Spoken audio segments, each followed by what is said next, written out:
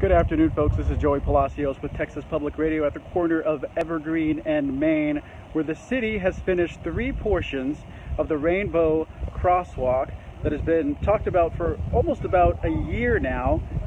The installation of the crosswalk cost around $32,000. $12,000 of that came from the city of San Antonio. $19,000 came from private donations that were raised during Fiesta and in the year prior.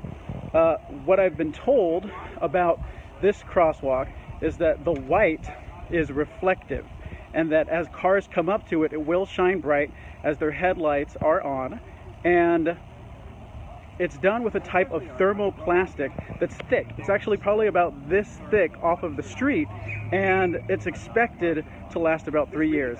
Now, we're going to be getting some comment from Councilman Trevino in just a little bit, but I wanted to kind of give you all a closer look, and I'm going to switch my camera right now. But here's a closer look at the crosswalk.